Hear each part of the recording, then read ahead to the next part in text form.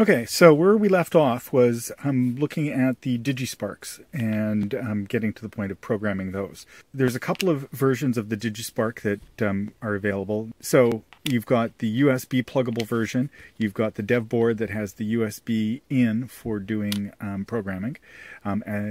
This version, both of these versions, will have the ATtiny pre-flashed with the micronucleus that allows for the microcontroller to do both managing this USB and then also store the program that you want to run.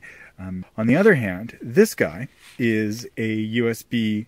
This is a programmer for bare chips. So once you've got a bunch of ATtinys, anyways, the ATtiny 85s from the fact don't have the micronucleus in it, so that has to be burnt in, and that's what we'll be using the pin headers here for, to do the burning of that microcontroller over the USB ASP as simple as possible. I forget, but anyways, we will be burning the micronucleus onto the ATtiny microcontroller, and then that will make this, once this has been programmed, into one of these guys.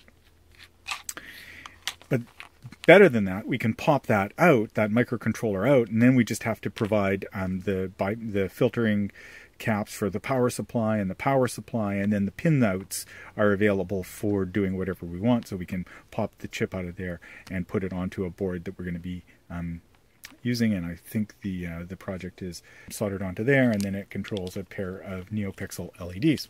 So yeah, that's what this is about. Now, I'm using the Platformio, platform.io, Platformio, I'm not sure how you pronounce it, development environment. It has already got all of the things that you need to do development work on a digispark loaded in, and everything that you need to do on ATtiny development also loaded in already. So there's not a lot that you have to do when you're using Platformio. So let's burn a micronucleus and a bootloader onto a bare ATtiny 85 chip. So the first thing we need to do is jumper the pins into the correct spots on the board here. There's a nice little diagram that maps on the Instructables website for HackerBoxes, that maps the pinouts from your ICSP, in Circuit Serial Programmer, don't know, let's call it that, to the pins that are broken out for the ATtiny, and that will give you the ability to use, well, either AVR Dude to flash a micronucleus onto the this controller, or the microcontroller that you put in here, and that will make it into a digispark. Or you can just program the controller directly and then use it as a, you can use this as just a way of programming an ATtiny using the USB ASP programmer. So there's a couple of things that you can do with this thing. If you want to create a board like this, then you need to flash a microkernel onto it. But if you just want to program an ATtiny microcontroller and put it into some other circuit and not worry about using the micronucleus to manage USB communications for future flashing of your microcontroller, and you're just happy to pull the microcontroller out of whatever project you've got it in, pop it into this for reprogramming, then this is all you need. So yeah, there's two different approaches. You can flash a micronucleus onto your ATtiny, and then it turns this board into essentially one of these guys, or you can just flash an ATtiny microcontroller using the using a sketch that you've created in your Arduino IDE or your Atom IDE or whatever you're using for developing code, and flash that onto your ATtiny. So yeah, there's that's our next step: flashing either the micronucleus or a sketch onto the ATtiny there. Okay, so in order to get the Platformio to upload to your USB ASP, you have to tell it in the platformio.ini for your project that you're using USB ASP as your upload protocol, and then the upload flags is -p USB, and that will that passes that information to AVRDude to upload using USB ASP as the protocol and -p USB as the flags. And then you just push it to your target, and it will write and verify, and now you have a blinky LED on your dev board. And that's writing a simple program onto your onto your ATtiny85. So yeah, and that's the result after loading that blinky sketch onto your USB or your ATtiny85, as you have your LED blinking. Okay, so AVRDude -C, so the USB ASP is our programmer. Baud rate is 19.2, device is TTYS0, we're flashing T85 default, and with these fuses set, so let's see what we get. What? Oh, I forgot to tell it what kind of device we're using. And that would be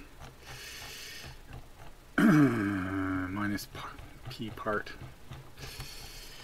Okay, -p ATtiny85. And there we go. Reading, writing, AVRDude done. Fuse is okay. Very good. And that is what we need in order to flash the bootloader micronucleus onto it.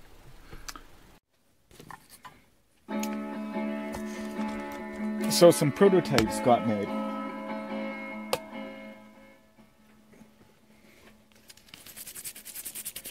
And the way these NeoPixels hook up is it's got a positive bus on the top, a negative bus on the bottom, and then individual pixels get jumpered over. So you can't have a continuous bus, but they just get jumpered over between pixels. And that gives you an addressable string of NeoPixels. Now I'm just using this as a test implementation. Is that jumpered? That might be jumpered. There. Yeah, I'll have to look at it. But then otherwise, I'm thinking that fabric snaps hot glued onto the back of these would provide two things. The glue would provide mechanical strain relief for the interconnecting wires, and second of all, you would be able to have a removable mesh of NeoPixels inside of your garment. You just so snaps onto the other side. You could snap out your NeoPixels, and then your garment would be ready to go into a laundry or something like that. And then, you know, maybe conformally code these just to be on the safe side. So yeah, that's where we're going there.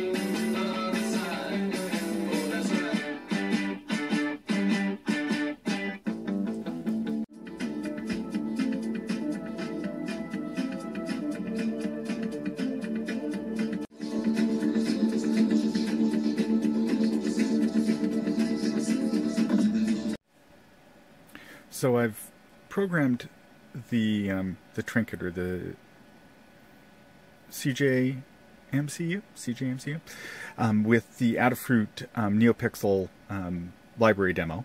We'll take a look at that. But basically, it runs through a bunch of different types of patterns on your NeoPixel string, and you basically give it how many NeoPixels you've got in your string, and then it'll do some fun stuff with addressing those. The colors are actually pretty good. You can't really tell on the camera, but yeah, it seems to be working fine. So now we'll flash our dev board that we made out of the hacker box, and then see if we can use that to power our little circuit. Flashed the program onto our ET-Tiny, and so now what we need to do is hook up the wires to the appropriate pins. So let's get some jumpers for that.